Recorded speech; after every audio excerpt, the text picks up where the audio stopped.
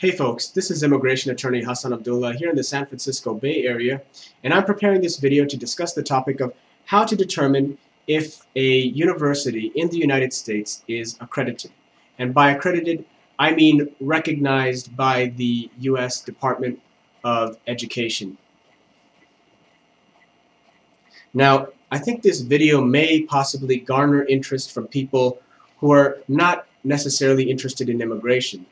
But, of course, the context of this video is going to be centered on the topic of immigration.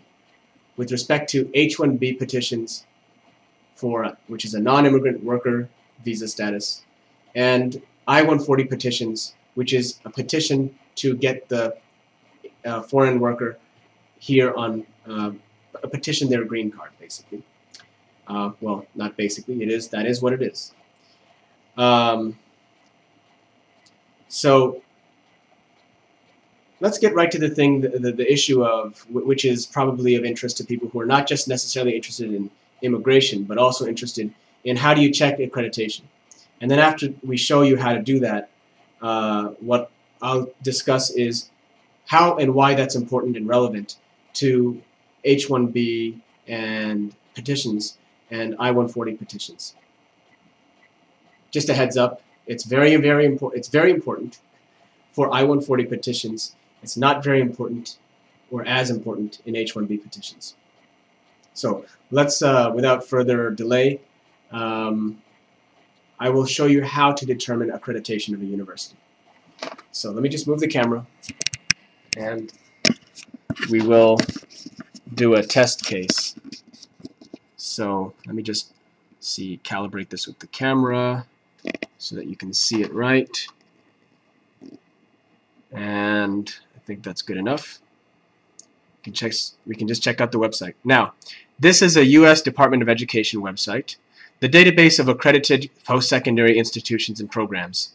The link to the website, the actual URL to the website is ope.ed.gov/accreditation, spelled accreditation/search.aspx. So let's do a test case here. I don't know, let's see.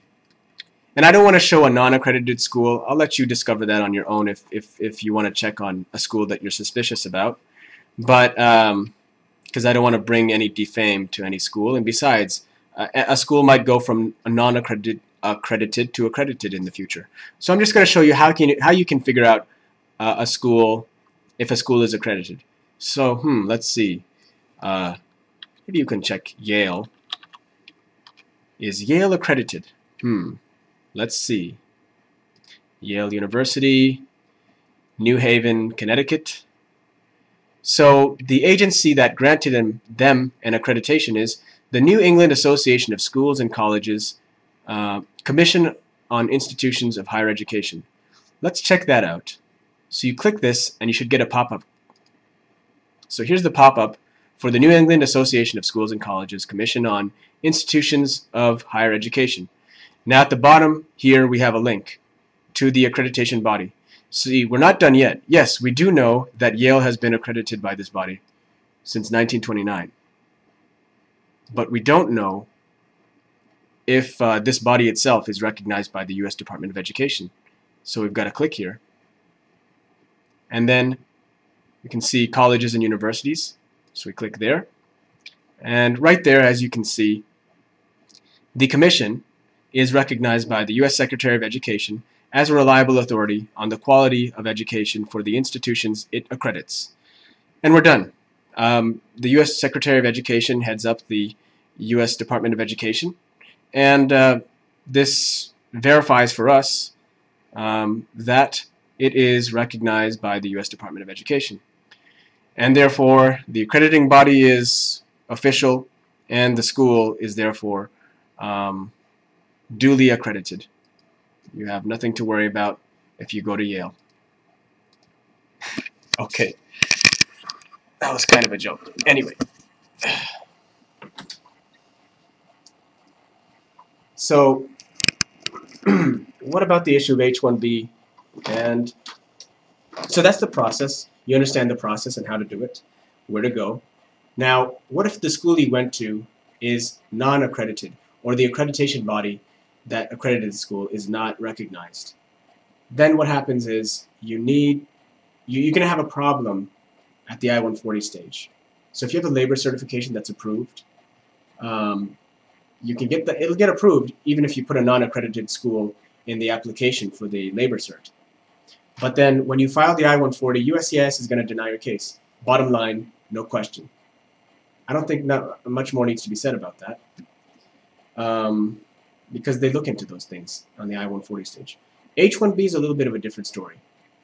I've known people to go to a non-accredited school, but we still try the H1B, and USCIS generally lets it fly. I mean, it does fly with USCIS. They don't deny the H1 in such a case. Now, is this a guarantee? No. But I'm just saying, as of this date, April 25th, 2012, okay, in the past, I've seen USCIS, in the recent past, I've seen USCIS approve such petitions. So the person went to a non-accredited school, that is their degree, they filed the petition, and they approved it. And that saved us a bit of trouble, because otherwise we would have had to qualify the person to have a bachelor's equivalent based on experience and expert letters attesting to their expertise in the field.